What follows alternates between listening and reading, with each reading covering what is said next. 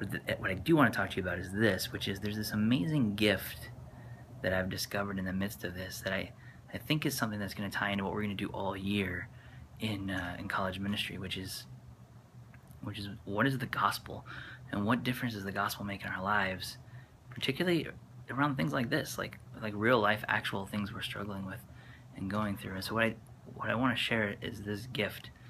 I realized today when I was praying and thinking that outside of some really tragic, unforeseen thing like a car accident or, getting shot or something, I know how I'm gonna die, right? At some point, somewhere down the road, colitis is going to be the thing that kills me, unless something else beats it to it, right? But that's kind of it. And I got thinking about that because there's something really important about knowing that. Because if I know that, I know what to fight now, right? That's this great advantage of a chronic illness. That's what chronic means there, right? Chronic means death. It means it's going to kill you. Sooner or later, that's going to happen, right? And what I want you to think about for a second is that's really true in our own lives and relationships with Jesus. That the good news of the gospel of Jesus is that Jesus rose from the dead to rescue us from death. That death by colitis, by gunshot, by car accident, any of those things, old age, they're going to happen, but they have no power over us anymore. The resurrection of Jesus is something really amazing in our lives. And if you know what's causing your death, or what's going to cause your death, you don't need to treat that with fear, or with this terrible trepidation, or in my case, ignorance, right? You don't need to go home and pretend, it's not that big a deal, I'll leave it alone. If I ignored it, it'll go away. It's not going to go away. It's going to keep coming back. And it's going to keep attacking you and hospitalizing you and knocking you off the journey you're called to be on with Christ. So here's the gift. The gift is I know now, right? I know my body's nemesis. Know your nemesis. My nemesis is colitis when it comes to my body, right? But what is my nemesis when it comes to following Jesus? What's the thing that's just below the surface that I'd really rather not ever think or talk about, that really deep down is getting in the way of me following Jesus? That's really robbing me of the grace and the life that God has for me.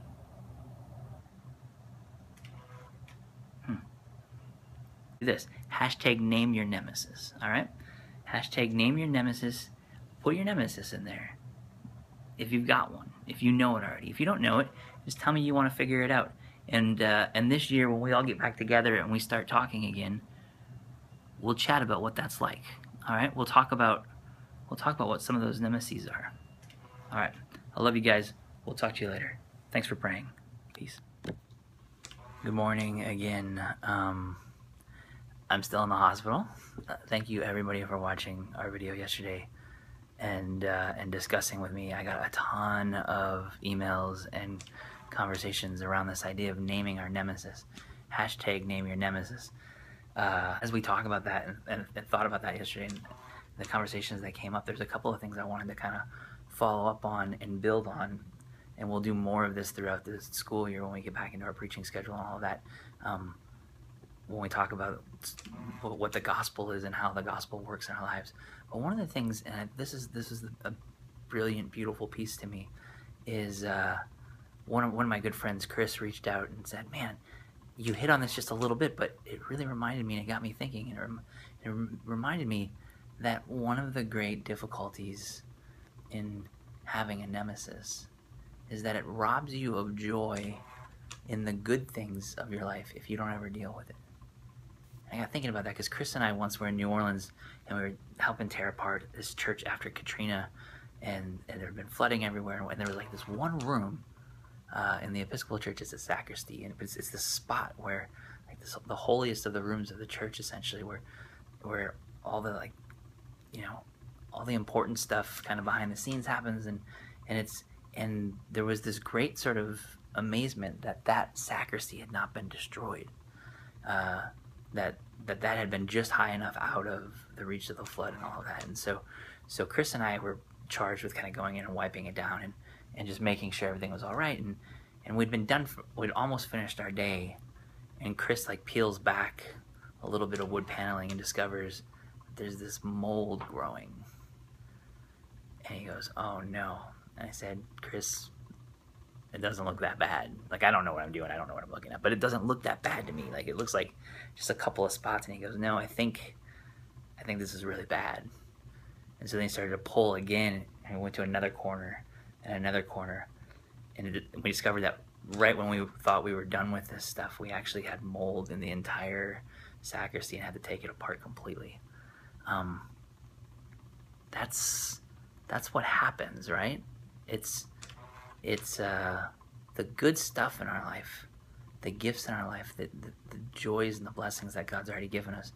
Those get affected, right? Those get infected. They get that nemesis starts to grow and rob joy in those places, so that the things that should be life-giving for us go away. Psalm 51, this is a psalm that's attributed to David at the time he gets confronted by Nathan. So this is the background story for this is 2 Samuel 11, and David has not gone off to war like he was supposed to. He hasn't done his job. He stayed home. He lusts after a married woman. He takes that married woman. Some Old Testament scholars say it's an actual, like, rape situation. He gets Bathsheba pregnant. He brings her husband back. Her husband has too much integrity and is too faithful and won't fall into David's plan. So David kills him. He has him killed in battle so that he can marry this woman. And it seems like he thinks he probably gets away with it, right? But the last line is so haunting. The last line of chapter 11 in 2 Samuel and the first line of chapter 12 is, "The Lord was not pleased with what he saw." Right? That David, like, the same room had just, like, he just kept going, right? He just kept going, and it kept spiraling and spiraling and spiraling, and he hadn't dealt with even that initial sin of just not doing his job, and where that spiraled out of control. There's just lie and violence and death and destruction. In Psalm 51, he says, "It feels like all of my bones have been broken, that my bones have been crushed, that there's no integrity left in my body." And it's a psalm we pray a lot. Like, it's a psalm we know. We sing songs about it. "Creating me a clean heart, O God. Renew a right spirit with me. Open my lips and my mouth will proclaim your praise." We say this stuff all the time. But it's all in the context of David just weeping out that he's let his nemesis, this sin, this spiraling sin, destroy his life. Hashtag name your nemesis. Thank you guys. Please, again, if you're enjoying this, share it at all. I love it. Thank you guys for doing this with me. Thank you for letting me think about the crazy ways our physical bodies and our spirits are connected in the weird, crazy, wonderful ways God's made us. Thanks, everyone. Good morning. You can tell pretty quickly that I am not in the hospital anymore. So thank you so much for praying and keeping tabs on me, and all of you guys who have called and checked up and everything else. Like, I really appreciate it. I got out yesterday and I'm home now, and I just wanted to finish up this kind of 3-part thing we've been doing on naming our nemesis. Hashtag name your nemesis. Because I had promised at least one more thought on this, I think. So I wanted to end with one kind of practical, maybe pastoral, prayerful image or idea from the Bible that I think may help us as we think about where to go next with naming our nemesis. The first thing I want to say about naming our nemesis is it's a very good, I think, first step towards what the Christian church has always called confession. And kind of whatever denomination you're in or whatever background you're at, you have some version of this. So even if confession is simply, I mean, really at its most basic, if it's just saying out loud to God, this is my nemesis, and this is what keeps winning. Please stop letting this win. That's great. That's confession. Confess that. But we also know confession can work in a bunch of other ways too, right? So we can confess to each other. You don't need rank or order to confess. In the early church, this was confess your sins to one another. It doesn't matter who the other one is. If they're a brother or sister in Christ who has your best interests, confess to them. And then there are, like, we have actual, in the Episcopal Church, we have this amazing prayer service it's just confessing all these different sins that we have before God and asking God's great mercy on them. And then there's one-on-one confession with a priest and reconciliation and absolution and all that stuff. So use that. The reason those exist is because God's given those to us as tools over thousands of years now of people trying to live faithfully and dealing with these kinds of nemesis too. A lot of you have sent to me that one of your nemesis is fear or uncertainty, and that's clearly very normal, but it's also something that's not new. The church has struggled with this forever. Christians have struggled with that forever. And so we've developed these practices that allow us, as gifts from God, these practices, these graces, that allow us to start naming these nemesis and putting them out loud. And here's the image that I want to leave you with, because I think this is what the early church used.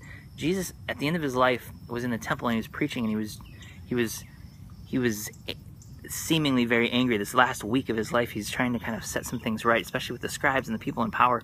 And he had this great picture. There's this saying about Jesus, and we use it a lot, but I don't know if we know that this is what Jesus is doing with it all the time. But Jesus says, behold, the stone that the builders rejected has become the cornerstone. And he asks the leaders, the religious leaders, he says, what does this mean? And they kind of sputter around a little bit, and he says, this is what it means. It means if you fall on the cornerstone, that's bad for you. And if the cornerstone falls on you, that's bad for you. I always love that picture, because Jesus is, and the image is that these jars, right? That if you drop this jar on a rock, that's bad for the jar. And if you drop the rock on the jar, is bad for the jar.